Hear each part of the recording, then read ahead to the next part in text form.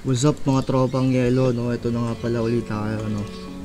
So ngayon tuturuan ko kayo kung paano magkaroon ng virtual machine, parang virtual PC natin, no? Ito nga pala yung isa sa mga pinakamadaling gamitin na virtual machine. Pwede kayong mag-practice dito. Ito yung kagandahan dito, diba? So ayun, bago ang lahat, intro muna tayo mga tropa.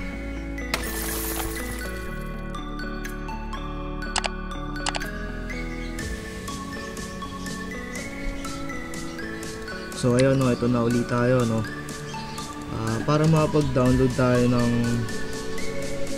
para magkaroon tayo ng virtual machine, download natin, open natin tong Google Chrome. Libre lang ito download mga tropa, wala tayong kailangang bayadan pa. Search lang natin sa Google, no. Ito, Google tayo. Type lang natin dito sa search virtual machine.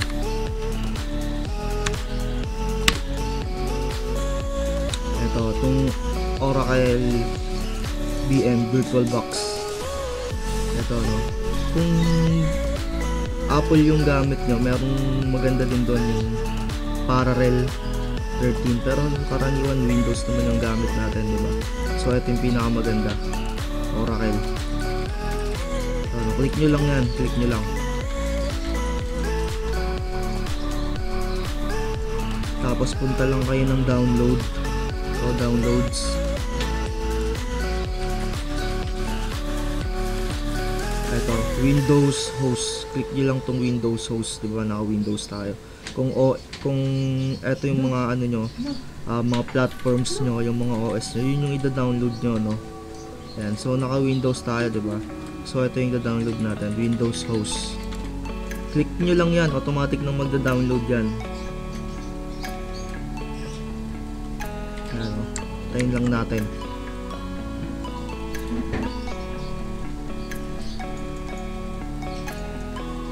VirtualBox.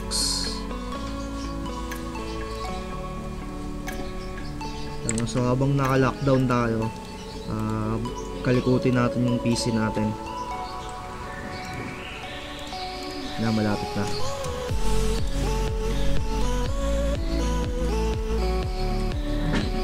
Sa mga hindi pa na-subscribe dyan sa channel ko, mga tropa, subscribe na kayo. Ayan. Pag na-download na natin, open lang natin yung download tabs. Show in folder lang natin. So ito na yung na-download natin, no? Ito na yung VirtualBox, no? Double click nyo lang yan para ma-install. Ayan na. Click next. Ito, wala na akong pinapakialaman dyan eh. Next lang natin. Ayan. Next. Next ulit. Yes pala. Ayan. Install. Okay. Hintayin lang natin siyang mag-install, no? Ito yung kumbaga virtual PC. Ayan. Install lang natin.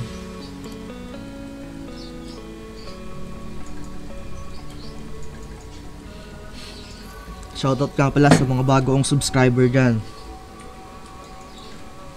Ayan. So natapos na natin i-install, no? Click finish lang. Antayin lang natin, no? Eto na. So ito na yung interface nung virtual machine, kumbaga virtual PC natin. Syempre virtual computer, no? Syempre kailangan din natin siya ng OS kung tawagin, 'di ba? Installan din natin siya ng OS, pero bago ang lahat, isi-set up muna natin yung PC natin, 'di ba? Click nyo lang yung new. Ito, new. Yan. So, kung meron kayong Windows 10 kasi yung i-install ko dito eh. Windows 10. Pangalanan lang natin Windows 10. Ayan, ito yung kung anong version yung ano nyo, ba Windows 7 yung gusto nyo i-install dun sa PC nyo, sa virtual PC nyo. Ayan, pipili lang kayo dyan kung ano yung gusto nyong OS. So piliin ko yung ano, Windows 10, no. Ito 64-bit. Diba? Next lang natin. Tapos yung RAM, virtual RAM nyo. Ayan.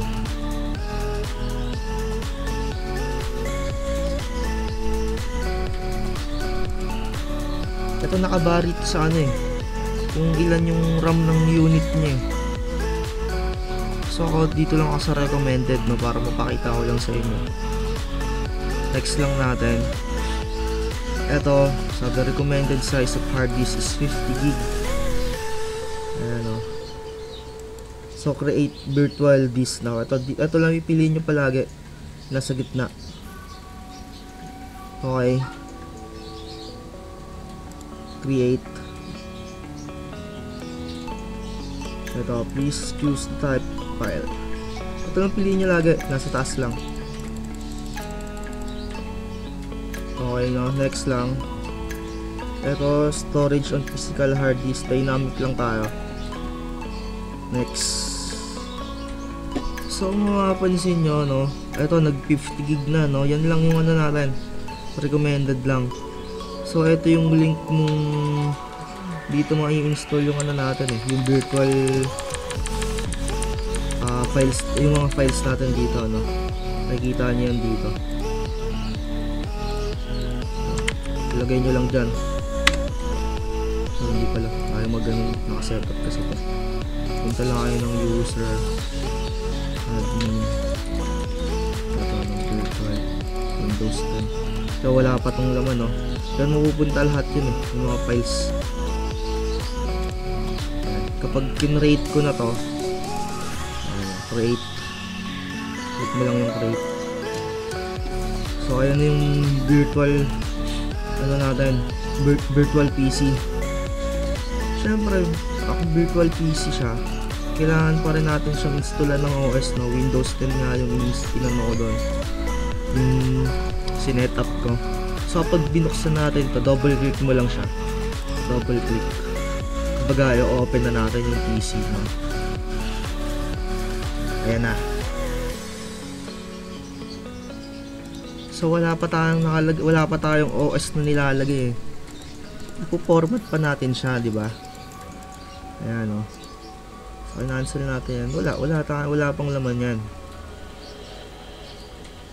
Ano, bootable medium pound. So ayan. So subaybayan niyo tong tutorial ko na to, mga tropa. Para malaman nyo kung paano siya ma-installan ng OS, no? Dun tayo sa part 2. Abangan nyo, mga tropa. So ayan, naituro ko na sa inyo kung paano magkaroon ng virtual PC. So sa next tutorial natin, kung paano naman siya malagyan ng OS, kung anong gusto nyong OS. Ayan. Okay. Subscribe na, mga tropa, para sa part 2.